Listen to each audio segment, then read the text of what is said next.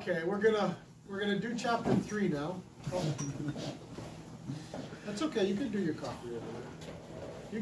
You get special privileges because you're the teacher's pet. Ooh. So I hope that that made sense. Chapter 2 for you all. I mean, there is a qualification. You know, there are those who Jesus will say, "I never knew you."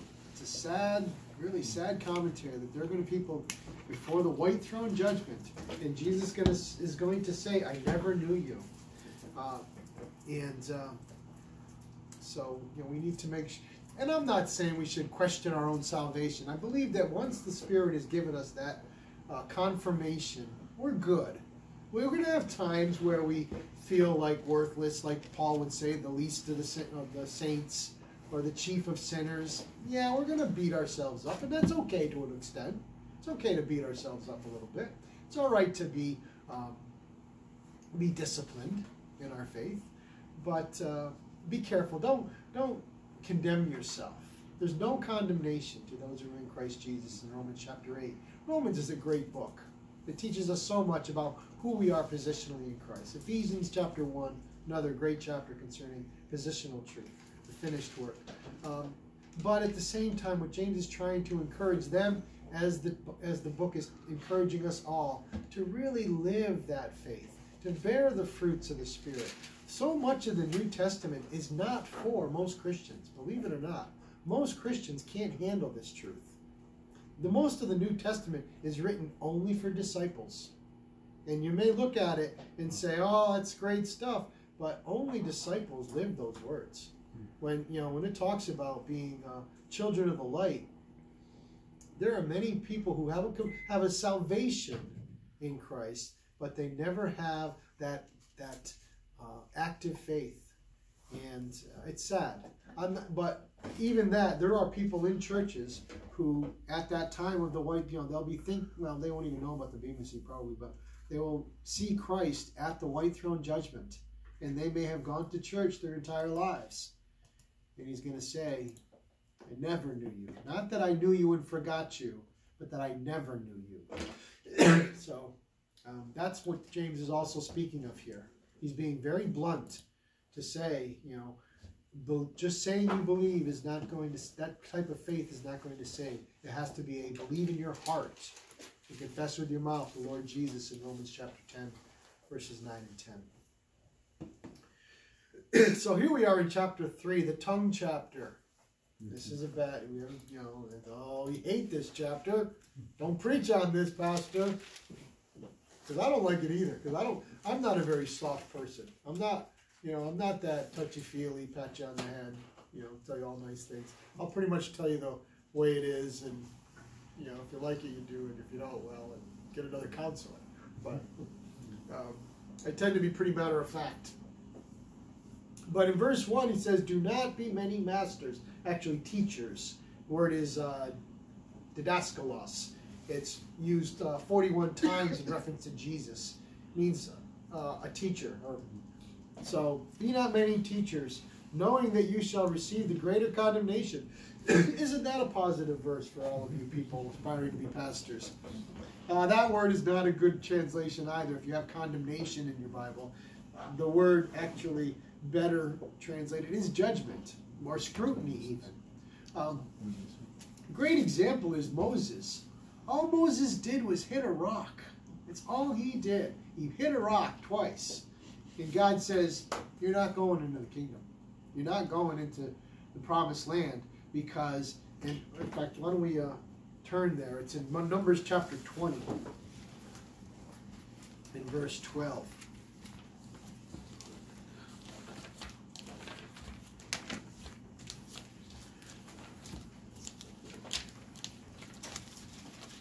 "And the Lord spoke to Moses and Aaron, because you believed me not to sanctify me in the eyes of the children of Israel, therefore you shall not bring this congregation into the land which I have given them."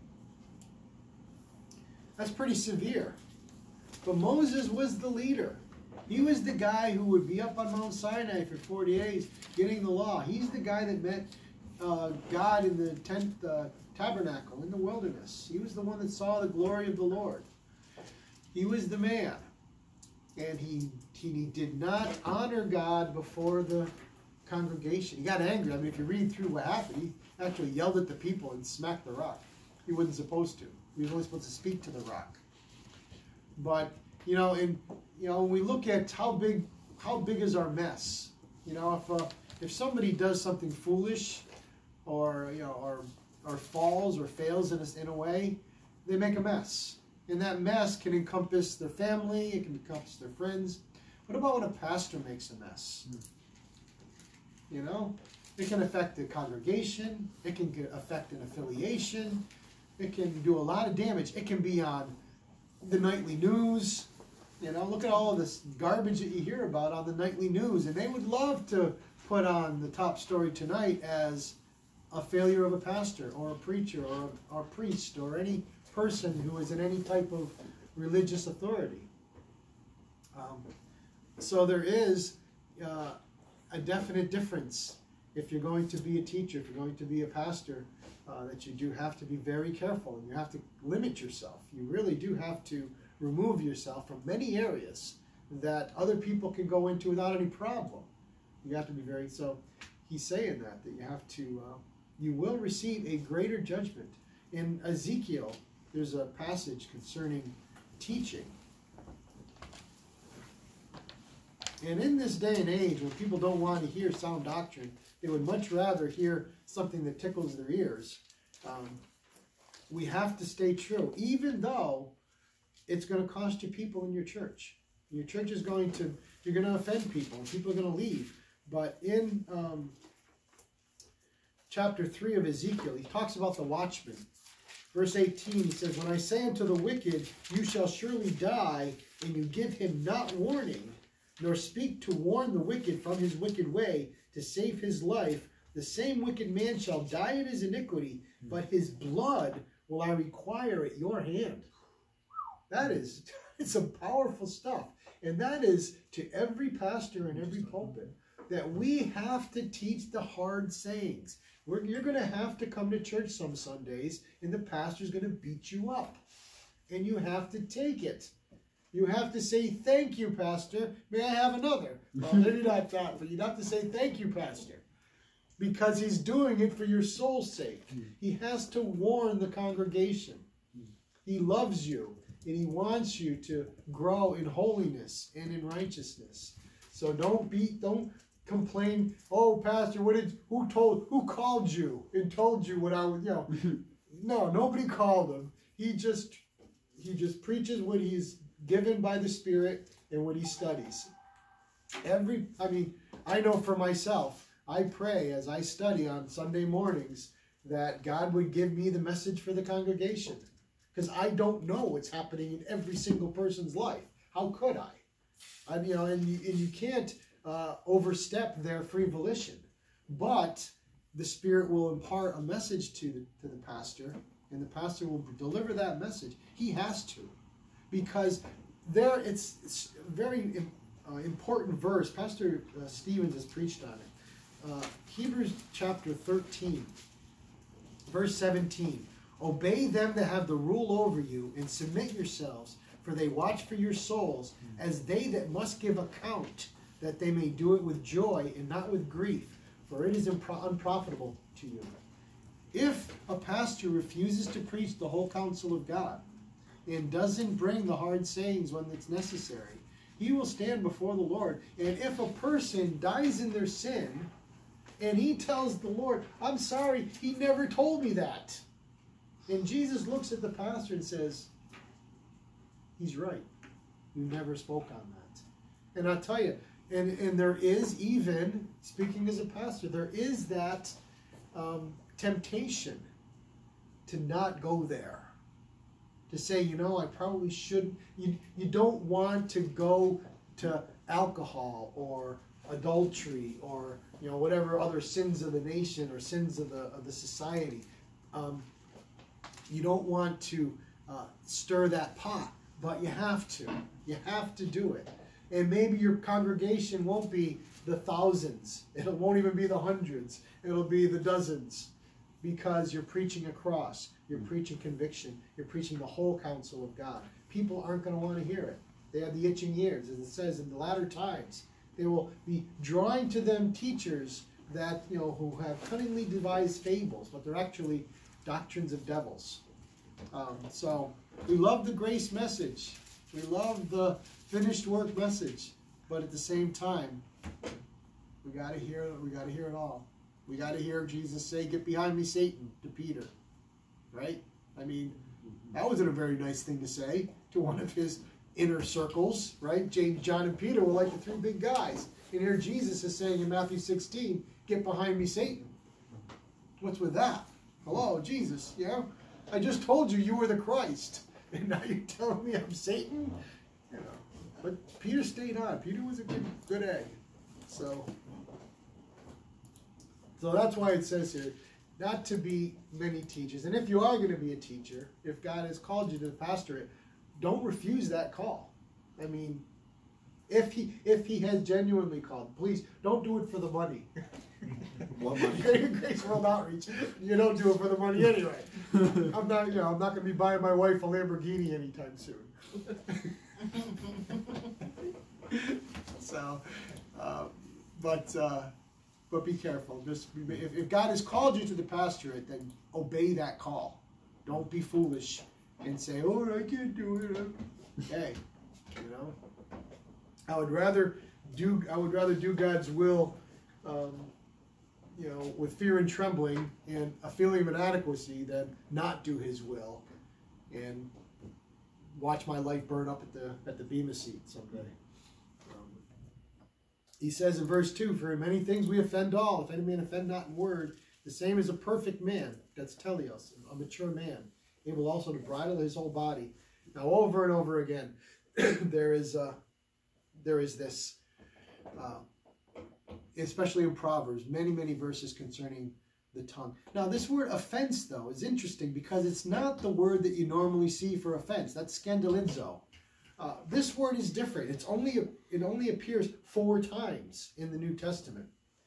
And it has a different connotation than actually to offend. It means to stumble in our duty, or and this is why it's kind of related to verse 1. It says, to be, as we are teachers, we don't want to be negligent in our duty. And what that speaks of is an offense. By offending in this particular verse, the word is, I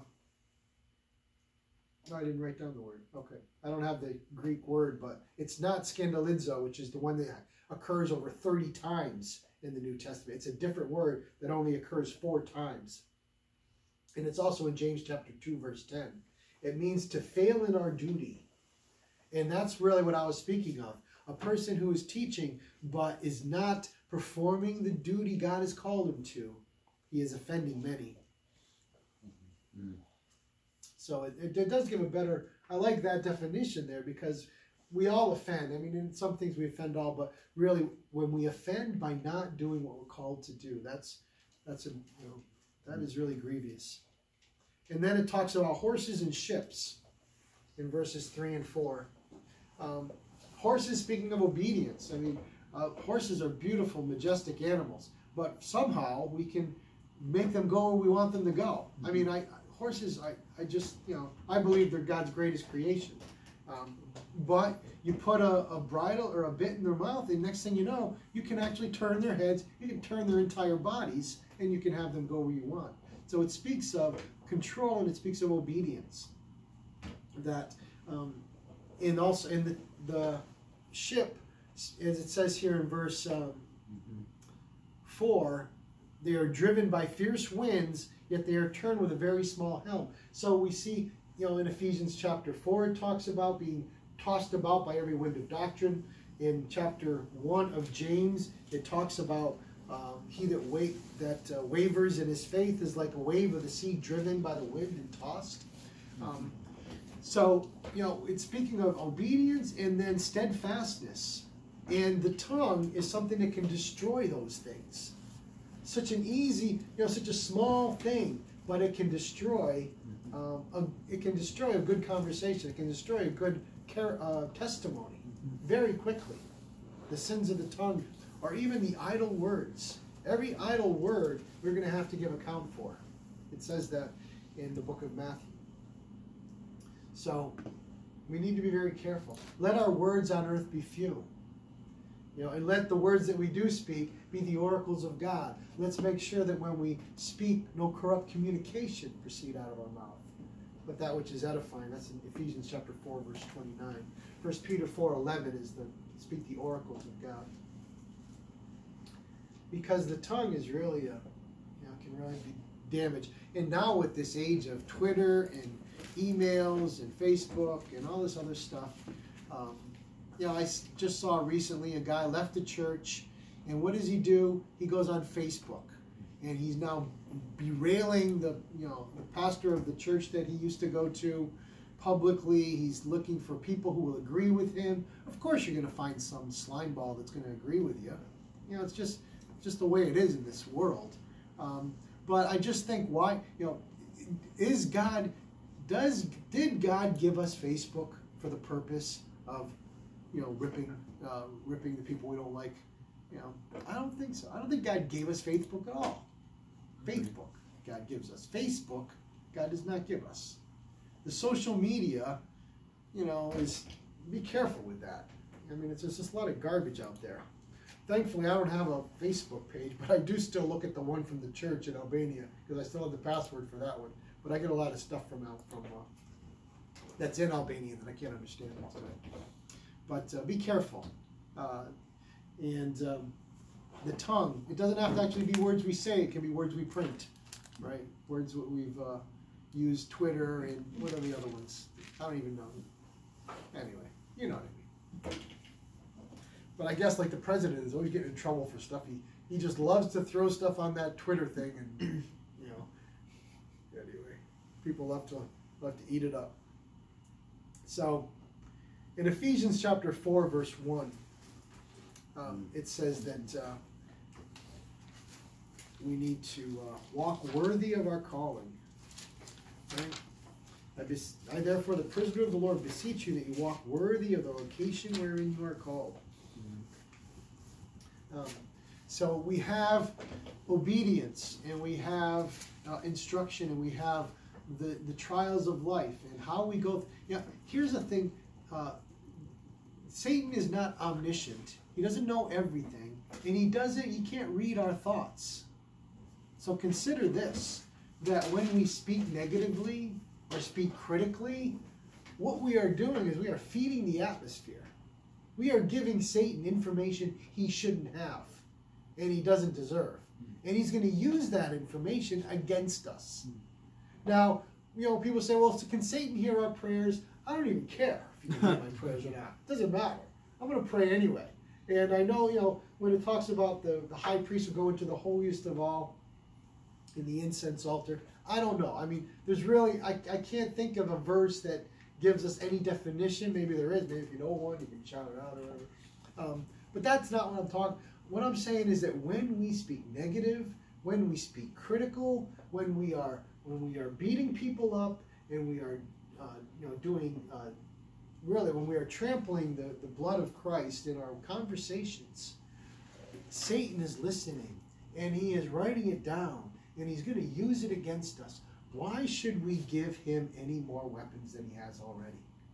He doesn't know our thoughts. So how we react. So when we see here the horse and the ship, we see the obedience and we see the storms. How do we react in the storms? Are we critical? Are we cursing God? Are we like Lot's Job's wife said he should do? Just curse God and die. Are we like Jonah in the bottom of the ship? Are we giving the enemy weapons against us with our words? Are we in our disobedience? Are we, as it even says in James here, verse 9, wherefore bless we God, even the Father, wherewith we curse men, which are made after the similitude of God. All through this passage, he's saying what you're doing is you're helping Satan in his work. Out of the same mouth proceeds blessings and cursings. My brethren, these things ought not so to be. Does a fountain set forth at the same place sweet water and bitter. So, I heard messages on what Satan watches. He watches our countenance, our conversation, and our conduct. Those the 3 C's of Satan. And he hears our conversations, even if it's just alone in the room when we're cursing a situation, or we're speaking evil of a brother or a sister. Satan's eating it up. He loves this stuff, and and James is saying, look what you're doing. There is a spiritual warfare here. It's not just flesh and blood, as we see in Ephesians 6. Our warfare is not flesh and blood. So if we are throwing out into the atmosphere all of our vile opinions and negative speech, Satan is just going to use it and run with it. In Isaiah, it talks about, I don't even know if I can find it, talks about cockatrice eggs. Anyone know what that is? Good. I thought it was in the 20-something, but I'm probably wrong. You would have a concordance. I don't know how to spell cockatrice. But if you do, it probably is only 2 or 3 verses that have that word in it. In the book of Isaiah. It's right at the beginning of the chapter. I thought it was in like chapter 28 or something. I don't want to spend too much time looking for it, so if somebody can find it for me, I'd appreciate it. 59.5? Huh? 59.5? Oh, I knew I was close. In the right book. Okay. I was in the right testament. Isaiah chapter 59, verse 4. None calls for justice, nor any pleads for truth. They trust in vanity and speak lies. They conceive mischief and bring forth iniquity. They hatch cockatrice eggs and weave the spider's web. He that eats of their eggs dies, and that which is crushed breaks out in a viper. Now that's a pretty self-explanatory verse, so we're not going to talk a lot about it. But just for those of you who are thinking, what is he talking about? Now imagine I say something bad about Josh, because you don't know Josh. Josh, where's your hand, Josh? Okay, he doesn't actually live in this state. He lives in Maryland. He's going to Bible college. What if I said something bad about him? What if I said something bad about something he did or something, in his past? But you don't really know this guy. But I've just put something in your head. I've just laid an egg in your head. Now he goes to Maryland, and you don't think anything of it. But 5 years from now, he comes back. The only memory you have of him is the bad thing I said about him. And it's still in your head. It's a bad thing about memories, is that they stay there. And if it's a bad memory, or if it's something evil, if it's an evil report that someone has said about someone, you'll remember it, even if you don't want to. It's hard to take these memories out. This is what it's saying. Evil reports that we give out just as a matter of information, in confidence with our friends at Panera Bread. That's evil. It's evil. Be careful. Because Satan would love to use it. And he would love to plant a spider's egg in your head. How's that for? Or a cockatrice egg, which is a snake, a viper. And that's what James is saying here. Be careful. You have no idea. It's not an idle word when it hits the atmosphere. Remember, we are dealing with spiritual warfare. We don't think about it. We're not looking around at the demons in the room.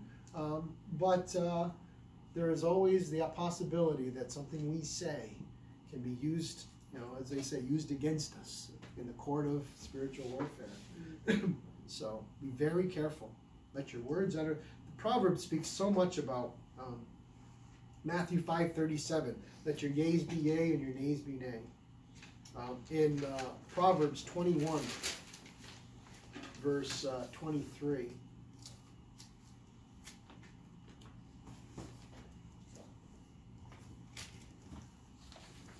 Yeah, winter fingers. Whoso keeps his mouth and his tongue keeps his soul from troubles.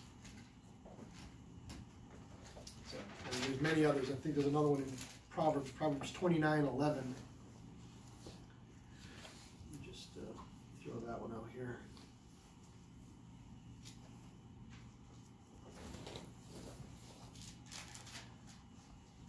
foolish utters all his mind, but a wise man keeps it in till afterwards. And there's another one that in Ecclesiastes. And this is speaking again of teachers. Verse 1. Dead flies cause the ointment of the apothecary to send forth a stinking savor. So does a little folly of him that is in reputation for wisdom and honor. The Bible's got a lot of these types of verses in it. We don't want to shy away from them. We want to read the book of Proverbs. And we want to really be blessed by its instruction. We want to read the book of James and be exhorted to live holy. I mean, it's profitable. It's profitable for us to have the life of peace and joy that God wants us to have. There are some gives and takes. There are some things in our lives that have to be let loose. And there are other things that have to be augmented and developed. So, back in this passage here, he goes on in verses 13 through 17 to speak of the difference between wisdom from above and wisdom from beneath. In 1 Corinthians chapters 1 and 2, it talks a lot about the earthly wisdom. Here also. I mean, in this world is full of, it's not so much wisdom as it is knowledge. Knowledge will increase. It says in Daniel 12, I think it's verse 3 or 4, that in the end times that knowledge will increase. And we know that knowledge is increasing. 150 years ago, we were still riding horses and carts and buggies and things. Right now, here we are in the 21st century, and we all have our own little, remember Dick Tracy? You know, Dick Tracy is like ancient history now. And that guy had some cool toys. Now we all have better toys than Dick. So, wisdom from beneath and wisdom from above. And it's very clear how he writes on this one. Verse 13, he starts off qualifying it with the tongue also. Who is a wise man and endued with knowledge among you? Let him show out of a good conversation his works with meekness of wisdom. So he's speaking in that one verse about faith works and about being careful with our tongues. Ephesians 4 verse 2, we already spoke a little bit about the vocation where we are called. In verse 2 of Ephesians 4, it's also a parallel verse where it says, with all lowliness and meekness, with long suffering, forbearing one another in love. A good conversation, edification. Ephesians 4:29 again. Words that, let no corrupt communication proceed out of your mouth, but that which is edifying and gives grace to the hearer. Words of encouragement. People actually, there are some who have a gift of encouragement. I know a good friend of mine, he's not even in the church currently, he'll be back. Had a great gift of encouragement. Everybody is called to encourage, but this guy was something special. And well, no matter what, he could just say something, and it just like the sun would come out. We all have our gifts, but some are. I love seeing the gifts of the Spirit in people's lives. So, verse 14, if there's bitter envy and strife in your hearts, do not glory and lie against the truth. This wisdom descends not from above. It is earthly, which means it has this life in view. It is temporally viewed. Everything is about me and about this life. It's not eternal. If it is earthly, it is sensual. That word is sukiki. No, it's P-S-U-C-H-I-K-E-E. It's a derivative of sukika, where suke, which is the soul. And it's soulish. I mean, it's self-gratifying.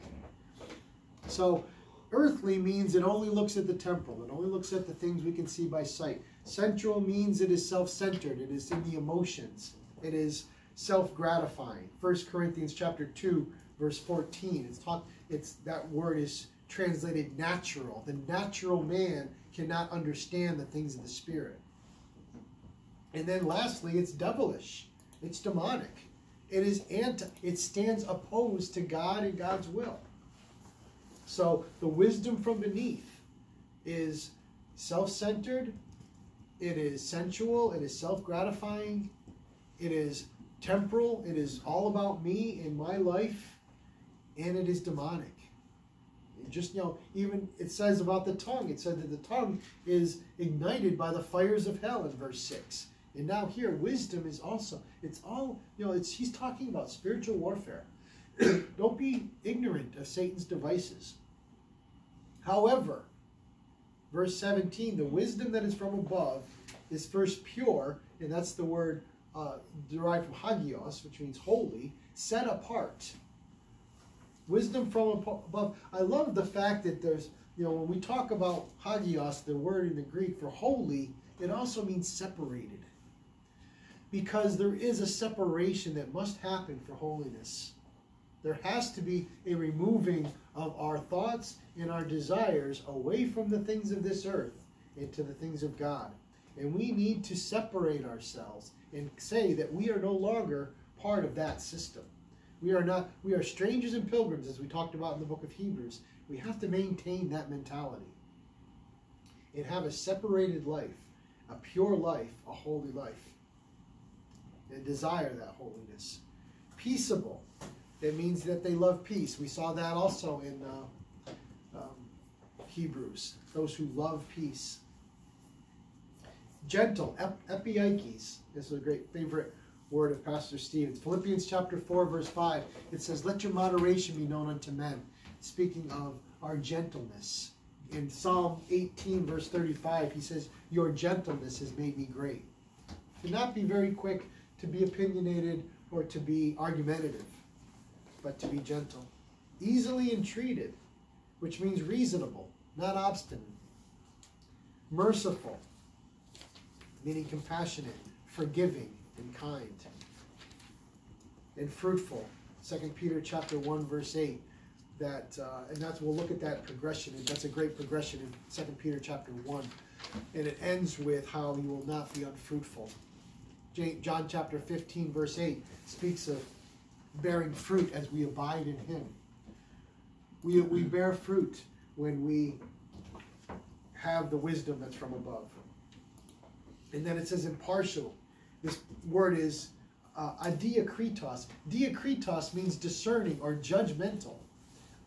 The a prefix means without judging, to be impartial, to be fair, not a respecter of persons. And then the last thing, without hypocrisy, not hypocritical, but sincere and real.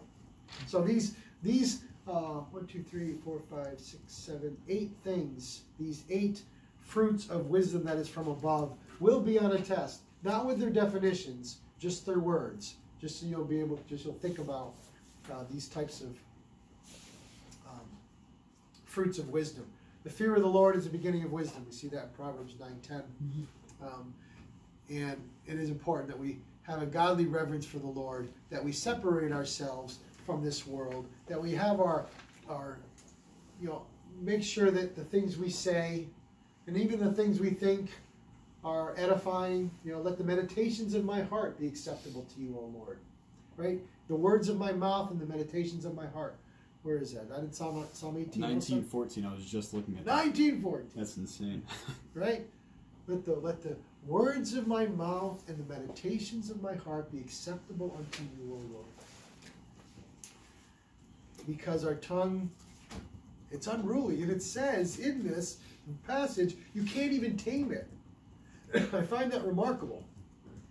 Where is that? Verse 7. Every kind of beast and of birds and serpents and of things in the sea is tamed and has been tamed of mankind, but the tongue can no man tame. It is an unruly evil full of deadly poison. He doesn't give the solution. His only solution really is to keep it closed. You can't tame that thing. It's an unruly. And it says right there in verse 6, it sets on fire the course of nature, and it is set on fire of hell. So don't be many teachers, because the messes you make are big messes. No. But if God calls you to be a teacher, please. We need teachers. We need pastors. We need missionaries. We need evangelists. The world is a terrible place, and it needs a bunch of people out there shining a little bit of light. Don't put your light under a bushel. Get it out there. Be foolish. Be ridiculous. Be a laughing stock. It's fun. Yes. Can Can the tongue also be used as like a condition of which heart that I am operating in?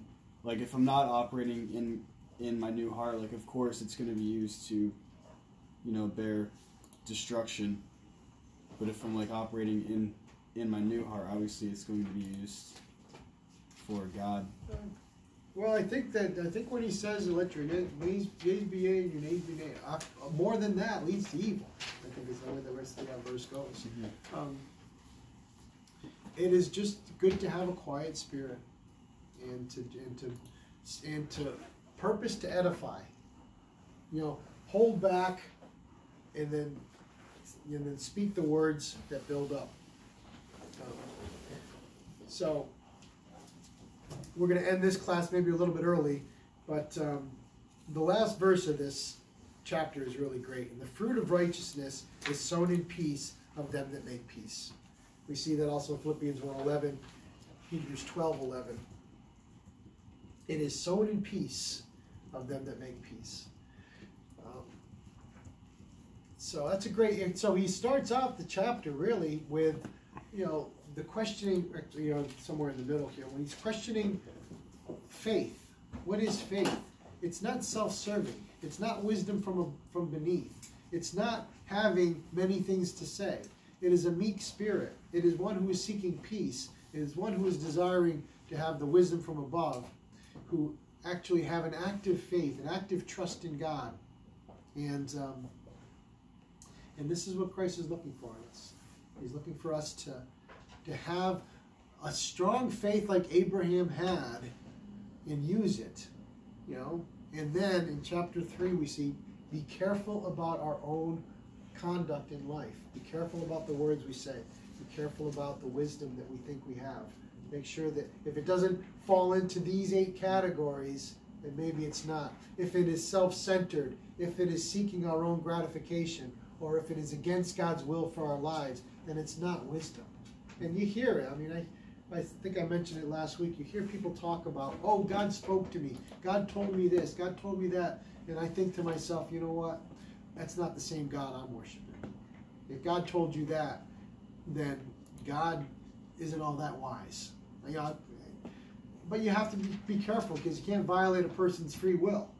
When people use those phrases, well, God told me, God spoke to me, God showed me. Well, be careful. Let's analyze that according to the wisdom that's from above, and let's analyze it according to the wisdom that's from beneath, and let's see where it lines up, and then go through it. Oftentimes, as a pastor, if somebody tells me, "Well, God spoke to me," I'm like, "Well, what am I going to tell you?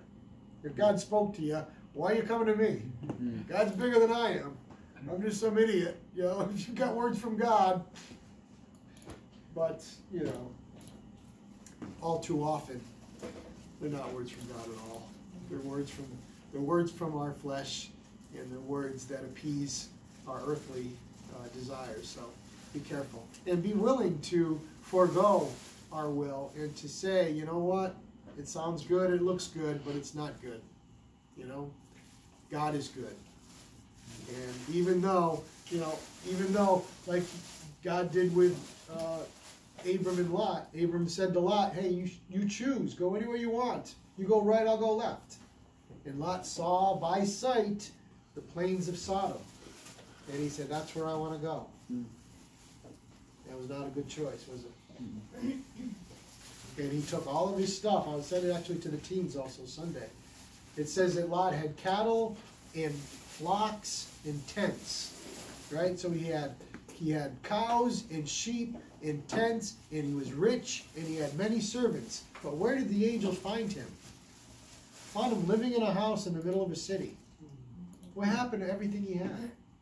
What happened to his flocks and his tents and his servants and his riches? Gone. He's living in the city, and they got to bang down his door to get him out of the city.